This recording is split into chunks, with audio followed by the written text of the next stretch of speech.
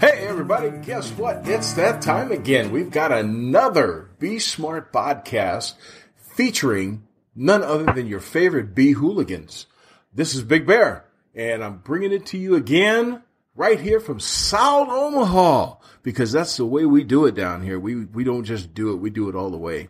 We got a Beehooligan with us today. We got Mr. Yappy, Travis Albrecht, way over there down in Alabama. Yeah. Good morning, good afternoon, good evening to all the people amongst the world out there which are spending their time actually just pointing out all of my little transgressions, indiscretions, and wrongdoings. Welcome to the podcast. How dare you talk about swarms that way? It's funny because it's I'm so missing swarms right now. I mean, just the whole, a group of bees that are actually tolerant more so than not, and let you just manipulate them and play with them and everything else, and don't want to eat you up. And I miss it. Now, I've also been seeing, you've been posting a lot of food stuff again, and because I see JP and Shawi been picking on you about your your culinary choices, especially you and your ramen noodles. But the one question I've never asked you before, and it never occurred to me before, because they're always talking about weird stuff like hot sauce and ketchup and all that on your ramen noodles. And by the way, folks, getting Yap into a conversation about ramen noodles is a whole nother show by itself. So what we're just going to do is, quick question, Yap. Have you ever even thought to put honey on your ramen noodles? I mean, you're a bee guy for crying out loud. Do you ever put honey on ramen noodles? Man, there's nothing. Now, see, I'm strictly a chicken-flavored ramen noodle guy, and you want to throw a tablespoon in on top of it. It throws a little sweetness in there like no other. But that's all I'm saying. An occasional boost of the very, very lack of nutrition in ramen noodles, with a spoonful of honey, it puts it right up there in its own food group. That's all I'm going to say. It's a culinary delight. Yes, very much. I want to take your word for that. So I brought a specialist along today. I've invited a friend of a friend. Actually, we've had Kim Flodham. He was co-author of a book called Honey Connoisseur. And, because Kim had a lot to do with the plants and the flowers and the pollination information in that book. But when it came to the honey, he tried to talk a big game about it, but I knew who really had the wherewithal to really talk about the actual honey. And that was with a young lady named Marina Marchese. She's the author. Marina Marchese. That's the co-author of that book. And she's actually the one that actually knows the honey part and the culinary aspects of it. So without further ado, I'm going to bring her on just to challenge you and call you on this honey and ramen noodle thing. Marina, how you doing there? I'm great. Thank you for having me, Tony. Oh, I'm so glad you could make it. We're always talking about food on here. We cannot, of course, we have Yappy on here, and between Yap and Shawi and JP, it's always a food thing. Somewhere at some point in time in the conversation, we get to either ramen noodles or real food. And I've been meaning to talk to Yap about the honey aspect of this, and it just never really comes up. And today I thought, it'd be a really good opportunity to do that. So here you are. And I want to ask you, because you co-authored the Honey Connoisseur book, and you've done a lot of cooking, I presume, to be able to come out with a book like that and tastings. And, the book is awesome, by the way. I love that book because I'm more in the pairings with different, like side. I'm a diabetic, so I'm always trying to find protein. So I got like the little ham slices. I can't have a lot of breaded stuff, crackers and all that. But so I love the book because it showed how to pair a lot of stuff like that. But I never thought about pairing something like ramen noodles until I met Yap. So what is your your taste there? Tell us about honey and what kind of honey maybe would be best to go with chicken flavored ramen noodles. Well, I think there's, in writing the book and doing the research, I came from a background of arts and as a beekeeper, I found that I was really a foodie. I really was excited about honey. And when I met other beekeepers and we traded honey and we were tasting honey, I was just fascinated by this notion that honey, from different flowers looks and tastes different. And being a little bit naive, I was looking for the book. I said, where's the book to match the flowers to the flavors? How do I know what flower is going to taste like what? And there wasn't a book. And that's when I was thinking, getting in touch with Kim to do all the plants and to come up with this book concept of identifying flowers and flavors. And I think that there's a honey for everything. There's a different flavor honey that can go with any kind of food, including ramen noodles. See, there's hope for you yet, Yappy. Yeah, there's honey for everything. And on a global scale, in the U.S., we have so many different honeys. You can travel to different cities and states, and there's so many different kinds of honeys, and even internationally. So there's a honey for everything. There's a honey for every food group and every ingredient. So now you started out as a beekeeper first. How long have you been a beekeeper? How long have you been playing with bees? I started very naively, accidentally, about 17 years ago. So it was before people were really excited about honey and before people, before we had the CCD in 2006 and disappearing bees and people talking about organic and, farm to table. Before that whole movement started, I had just started with one hive of bees, just thinking, I have a little hobby, something to do on the weekend. And as I worked with bees and joined my local bee club, it just became so fascinating. I got sucked in like everyone else. Oh, wow. Well, that's awesome because, it's neat. It's cool to be able to come from that background. I've done some pretty interesting, I like to think anyway, some interesting things as an offshoot of my working with bees. I play with bees is what I tell people. I play with bees. So, and one of the things that I'm always telling folks around here, I run an education classes and training program, is that beekeeping becomes so personalized because we all have our own goals and objectives. And eventually our beekeeping, each one of us our individual beekeeping becomes very personalized because we're pulling it towards those goals and objectives, so those individualized ones. So where I might be drawn more towards, I tend to do a lot more with wax and wax products, and trying to, work with genetics and bees, breeding and all that. Other people focus go more towards the honey and what they do, those kind of things. So I always find it fascinating that experience with every beekeeper. It always kind of pulls out to something really kind of different every time, even if, you have two different beekeepers and they both get into the honey side, one of them would be more into the, just bulk sales for whatever. Another one would be into because of the cooking. Another one would be into because I know a guy who does it and all he does is for medical purposes. He actually had a deal set up for the hospital, down in Florida. He gets a hold of some of that honey down there.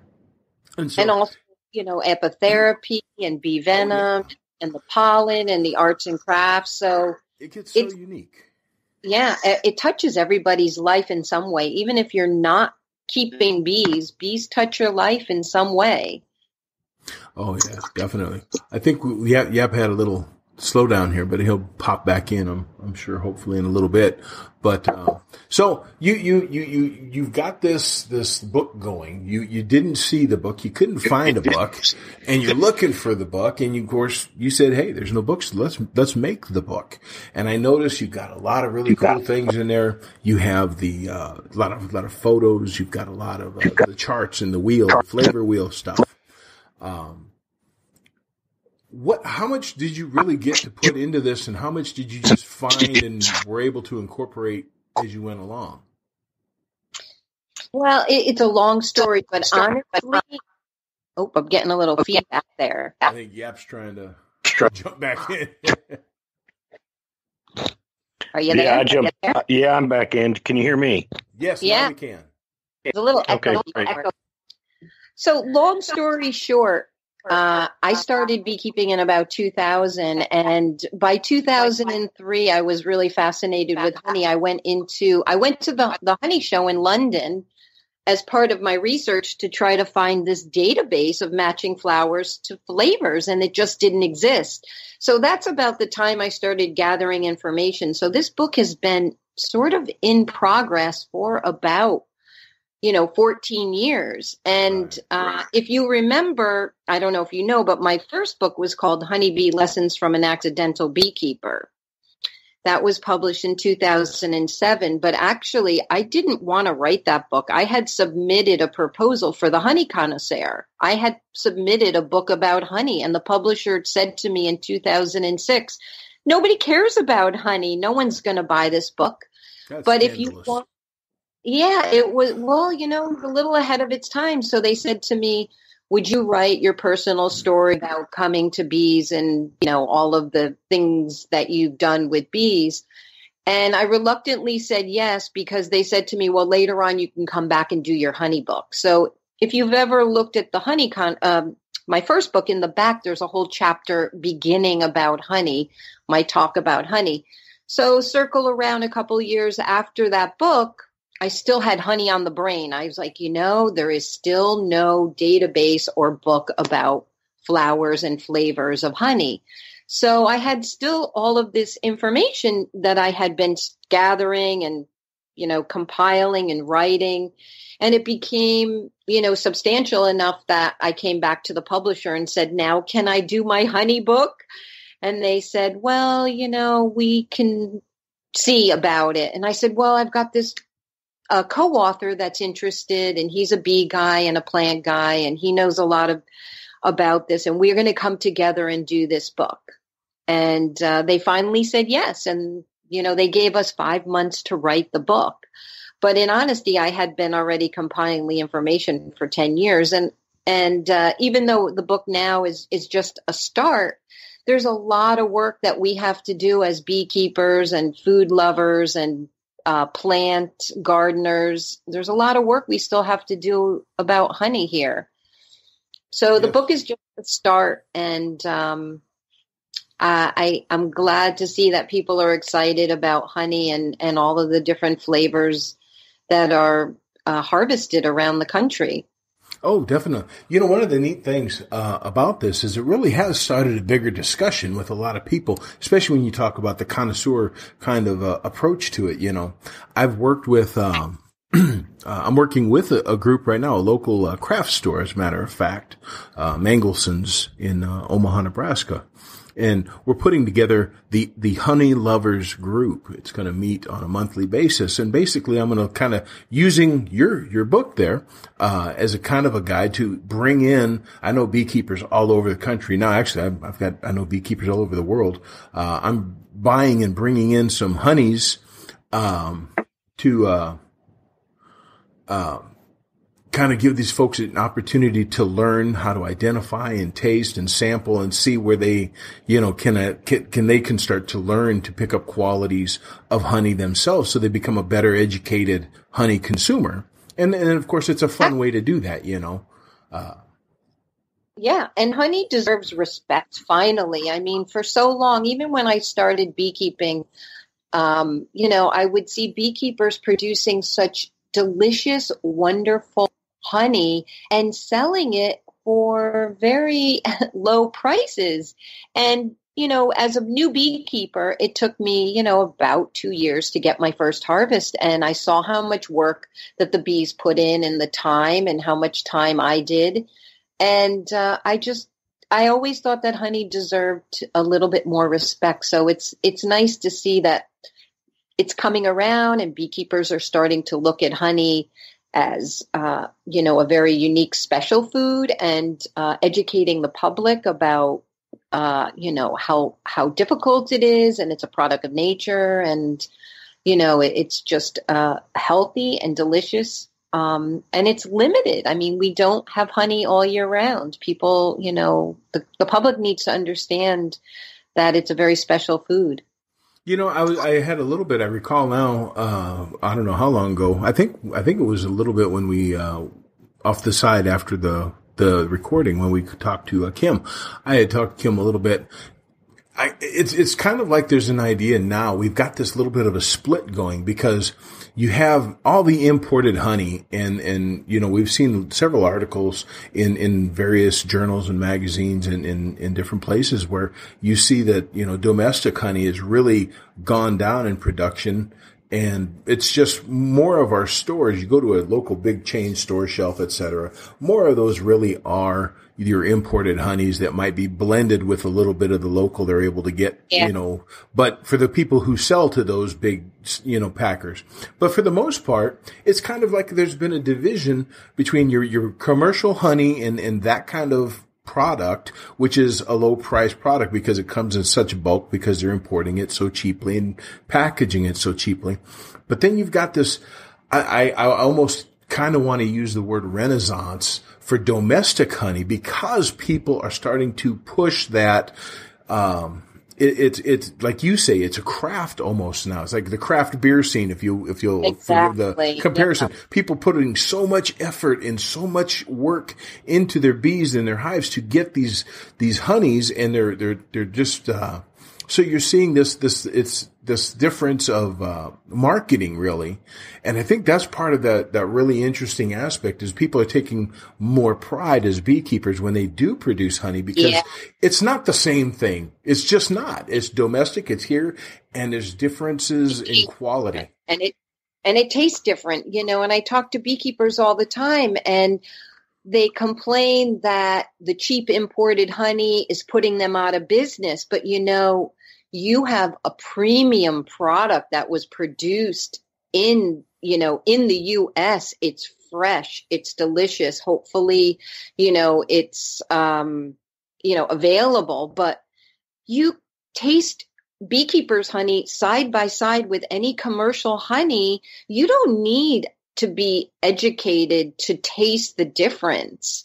And I think beekeepers just have to learn about honey, learn about the floral sources, and create a marketing plan because you have a premium, you have caviar, and the grocer has a $3 imported, watered down, ultra filtered sweet liquid that they're calling honey, and You taste it side by side, and the consumer doesn't need to be highly educated to taste the difference. True, but I think for them to value it, it's still going to, there's knowing the difference or tasting the difference, but then understanding the value. And that's for a lot of people where they need that education. And kind of that's why I wanted to go, like I said, with this honey club, because I want to get people to know, here's the honey, but then I'm there as a beekeeper to guide the discussion and say, do you know what it took for, I bought this from like JP and I can get some honey from, sent from him up here. Do you know what it took for him to get this? Where the source is for that. And I can make it personal to them. I can personalize that and localize that for them so they can get an appreciation of, oh, wow, this isn't just some mechanized fluid going through a bunch of pipes, and into a jar. It's that custom craft kind of approach. Exactly. And once beekeepers can tell that story, they shouldn't have a problem selling their beautiful product. Oh yeah. That's awesome. Well, I got Go ahead. I got one to throw in there.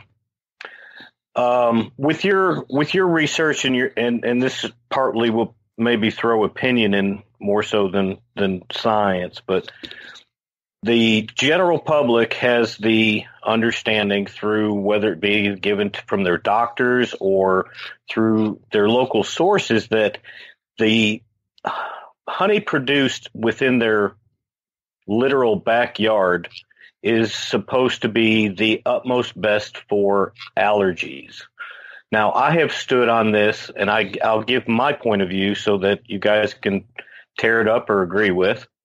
But the two things that I turn around and stand on is that honey production is a regional thing, meaning that I'm in North Alabama. So if I go to North Georgia or if I go to North Mississippi, maybe so much as the very southern area like Chattanooga, Tennessee, that I feel that the honeys that I make in my own personal backyard will be the basic equivalent to all those around me, that those same flowers and trees that are producing those nectars will be gathered by bees across that region. So the feeling that I have to get my honey within 2 miles of my house to be the most beneficial, I feel to be a little bit flawed when you can get those same flowers and floral productions in a wider area and still get those same benefits. Am I wrong for thinking that,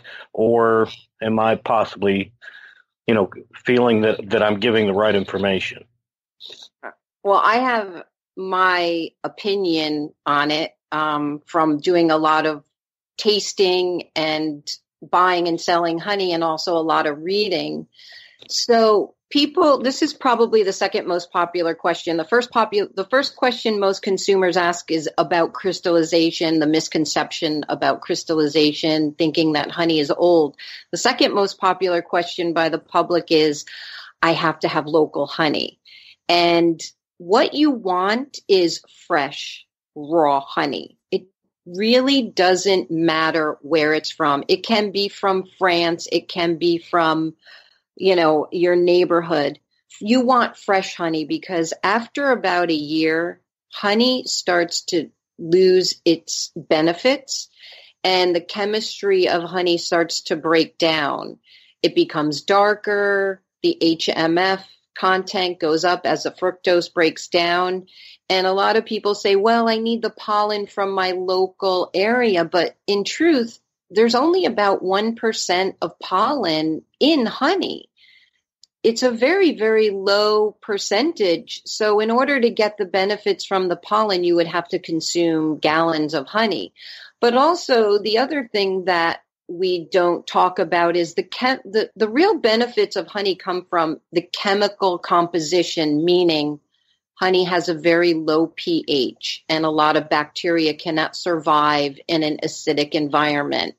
And then the bees are also adding in some enzymes that create the hydrogen peroxide activity, the glucose oxidase turning into hydrogen peroxide. And then also its water drawing ability, its hydroscopicity, meaning that honey is drawing water, and water is necessary for bacteria to grow. So when the honey is sucking the water from the bacteria can't survive in honey.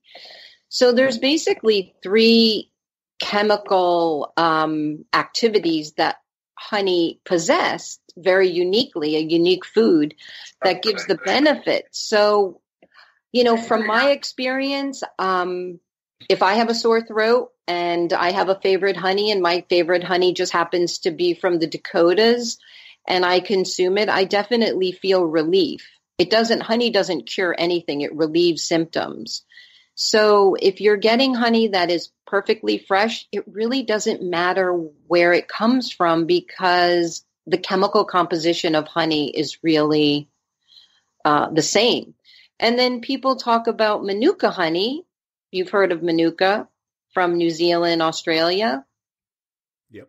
Now listen, wait, before you go down this road, we have got very great friends of ours which host a podcast out of New Zealand, and they make Manuka honey. So I'm afraid, Tony, we got to warn her before she steps on any Manuka toes. This might not be good. I'm just saying, I believe in Manuka. I've read a lot about it. I've had it. People in the U.S. talk about Manuka.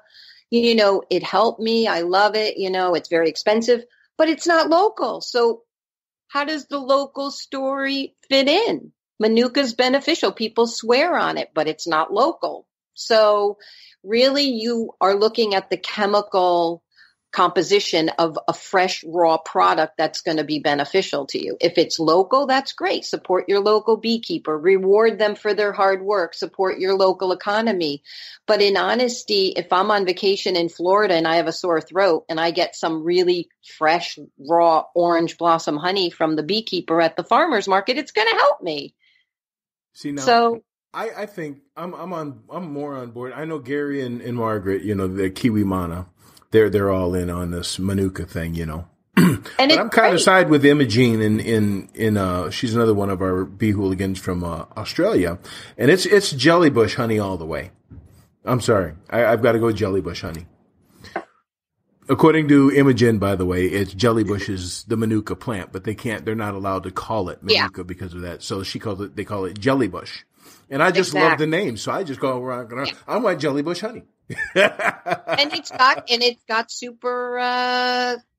superfood properties, and Oh yeah. it's worthy of healing people for indigestion and stomach ulcers. But it's not local. So how do all these locavores explain that? It's the Exactly. chemical composition of the Manuka or the jellybush honey that is giving you the real benefits. Exactly. Now we've got a couple minutes left, and I'm waiting. I've been biding my time because I would love to hear your opinion. What kind of honey should Yappy be using with chicken flavored ramen noodles? So chicken And is does the pasta ish or whatever it's made of of the noodles, does that change anything? well, it's been a really long time since I've had ramen noodles. So I'm thinking that if I'm remembering, it's sort of a soupy broth Yep. with the Yes. curly Yeah. Salty. noodles, Salty. very salty. Yes. It won't go bad for about 300 years in the package. Yeah. I think there's a couple different ways you can go. You can go with something sort of dark, and sort of caramelly, like red bamboo or the Japanese knotwood, or you can go with goldenrod. Do you know goldenrod is very floury, which is great for fried chicken, breaded and deep fried chicken. Goldenrod is wonderful on. Man, that's funny you bring that up. See, I'm in goldenrod. I'm the epicenter of goldenrod in North Alabama. That is our major fall flow. And what's funny is there are roughly 64 different varieties of goldenrod in the state of Alabama. Wow. So at the end of that conversation, the goldenrod, when it is being brought in, the pollens, I'm assuming it's more so the pollen maybe than the nectars, but I don't know, so I'll just leave it at that. But it literally gives off a funky, nasty dirty gym socks smell to it. Yeah. So, but afterwards, it becomes more of a mellow, florally butterscotch after you've harvested it and bottled it. So I know it's great with fried chicken. Okay. And really, honestly, you're describing my spring honey to a T with the darker caramely color, which actually throws off of our main heavy flow producer in spring is privet. It's a invasive hedge that, pretty much will take over anything. So I have always enjoyed privet. And when privet is flowering, it almost smells like somebody dropped a helium bomb in North Alabama because it has got its own distinctive smell that I enjoy. Kind of like boxwood, right? Yeah. And like a cat pee kind of a smell. No, not really. It's man, that's why. So the closest that I could ever describe it is helium. I mean, it really just. I'm sorry, but I hear these descriptions and they just fit ramen noodles to me. I'm sorry. Yes, that's what I'm saying. But before we jump off, I don't want to interrupt you, but I want to know about kudzu honey. I know it's very invasive, the plant. Yes. Do you produce that down there? Do you have any of that? Oh, sister, come on down. We have got acres on it, and I literally, actually, I'm in debate on kudzu honey, and here's why. Yes, you can have 50 acres completely covered in kudzu, and it looks like this gigantic green field of beauty. All right, and the kudzu produces a little purple flower, which the bees can work that. The problem is is that it takes 50 acres to work, in my personal opinion, one hive of bees, because it's just as much as it's out there, I put it out there. I've literally got 20 acres ish across the road which is well within the area of where my bees would gather. And it's the late blooming. The time that it blooms is actually in the fall. Well, I have yet to see my bees actually really working it or bringing it back. However, it has a grape flavor to it. Yes. So my real interest lies in obscure, rare, unusual honeys. And for me, kudzu is a curiosity because I had done a lot of reading and tasted it once, but it's like a purple honey. It tastes like Jolly Roger's grape candy. And I'm very interested in obscure, limited harvest honeys that are produced around the U.S. and around the world. And kudzu is one of the ones that's on my list of trying to secure a jar of it and doing a tasting of it and sort of writing tasting notes about it. Right. Well, I can say that I would love to accommodate you on that. However, here's to actually get just what would be the higher percentage of nothing but a kudzu honey. Mm-hmm. I'm more worried about the comb being used and having previous honey flavors in it, how that would affect it versus trying to get that heavy flow. I tried putting bees on some of it this year, and I just was not getting the production that I thought I would. But we also had limited rain, so there's a hard balance to try to get that heavy enough flow to make it worth saying, yeah, I've got nothing but kudzu honey. Yeah, it's very interesting though. There's a lot of different plants around the U.S. That make interesting honeys that we don't really see enough production that it would end up on the shelf of a grocery store. But you can find them, at little farmers markets or, obscure little towns, town markets where beekeepers are just producing interesting honeys.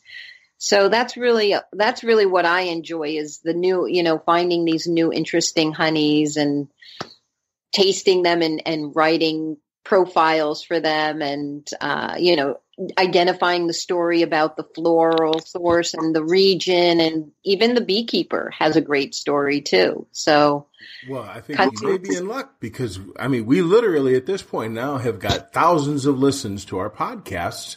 So who knows when we air this episode, we may have one of our listeners pop up and say, hey, I've got exactly what she's looking for. We might be able to hook you up there. You never know. Sounds great. Yeah, hey. I'm happy to do that for people if they have a really interesting honey. I've been doing a lot of consulting with some companies and helping them to write tasting notes for their honey to help them, better talk to their consumer and communicate to the consumer what that honey might be great with, what kind of food, what kind of ingredients and recipes they can use that in. And it helps with marketing. Beekeepers really need to, be able to communicate to have a great marketing program. That is awesome. That is tremendous. You heard it here first, folks. There's your opportunity. If you're a big time producer of the kudzu honey, give me a holler. You can get a hold of us at the Bee Smart Beekeeping Project, and we might be able to make a connection, a honey connection. Holy moly, I'm looking at the clock. We've just gotten all kinds of happy here. Happy and Yappy and everybody else. Well, I really want to say thank you. You've been an awesome guest on the podcast. We got all kinds of stuff, and we found out that Yappy's in Ramen Noodle Honey Central. He's got it made right where he is. So that worked out perfectly, Yap. What do you got going the rest of the week real quick, Yap? You going to be busy? You ain't got a whole lot more bee stuff happening where you're at, do you, in northern Alabama? No, I've got everything pretty much set for the winter. I'm in that, 2-finger lift test, just walk around the back of the hives, make sure everybody's got some weight to them and kind of keeping everything pretty much on the down low. Keeping everything's put, all the work's done, everything's put down, and we're just kind of hoping winter is decent to us to get us through till spring. I hear you. Marina, what do you got planned? You're a beekeeper, so are your bees in a good state right now? And you got big plans coming up for the next week or so? You got the holidays coming? Yeah, well, our bees are pretty much tucked in for the winter. We had a dry summer, so they ate up quite a lot of their stores. So we were feeding, and we're still feeding. But our weather's been a little crazy. We had like 30 degrees yesterday, and today it's about 55. So our bees might be flying again, and they've been flying most of October and parts of November, which is a little unusual. So we have to manage that, make sure that they don't eat up all their stores every time we have a nice day and they're out flying. And for the holidays, I do a lot of honey gift boxes and bee crafts. There you go. That'll keep you busy. Yeah, busy as a bee. I do a lot of consulting, so I'll be doing some traveling in the next, I'll be at the American Bee Federation in Reno this year in January. We will keep an eye out for your activities then.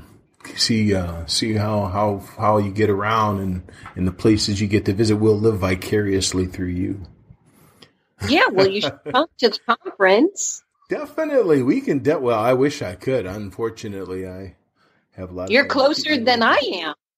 I don't know. I think you're closer than I am to Reno. Oh, my goodness, Reno. I can't even think of driving that far. Is it far? For me, it is. I don't ever get out of South Omaha. I'm a South Omaha boy. If it takes me more than 20 miles, it exhausts me just to think about it. Well, I'll be doing some honey tasting there, and we'll be tasting and evaluating and learning about flavors, and hopefully people will be bringing in some samples of honey, and we'll have a big honey tasting. Awesome. All right. Well, I have to wrap this up. We are a little over, but that's all right. It's always fun when we have plenty to talk about. I want to thank everybody out there listening to the Be Smart podcast featuring the Beehooligans.